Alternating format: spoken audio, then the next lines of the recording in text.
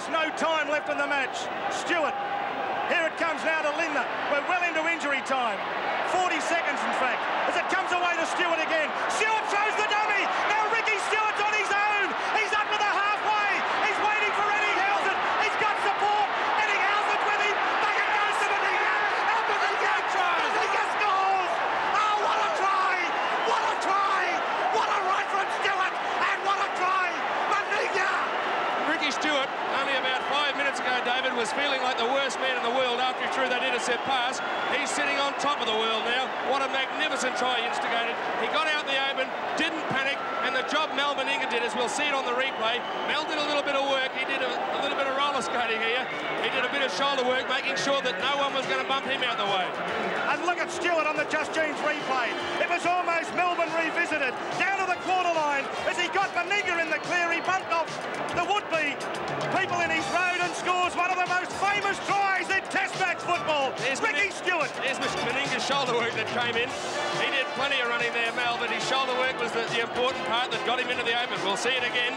Ricky Stuart taking stride after stride. There's Mal's shoulder work to get him into the clear. He did very well there. Stuart timed his pass superbly, and Big Mal, there's no finer sight when he gets out in the open. Well, you've scored a couple of tries on the last tour as captain. That one must really give Mal probably the biggest thrill of his career. What a day for Mal Meninga.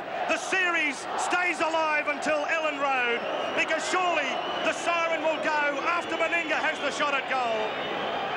Ricky Stuart, what an incredible run. Captain Mal Meninga scores the try. Australia lead 14-10. Here's Meninga's kick. It misses. There's the siren. It's all over. What a win by Australia, and the fans go wild. And Mal Meninga says, come on, fellas, let's come across and say thank you. What a great Test match. Arguably the greatest Test match I've ever seen.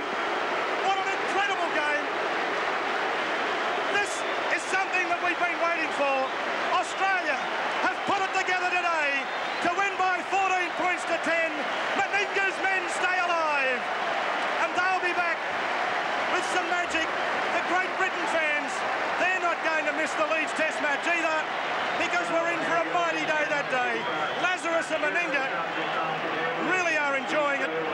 So is Elias.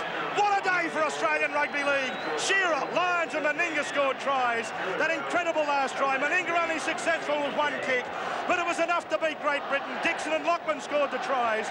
Eastwood kicked the goal. Australia defeating Great Britain by 14 points to 10.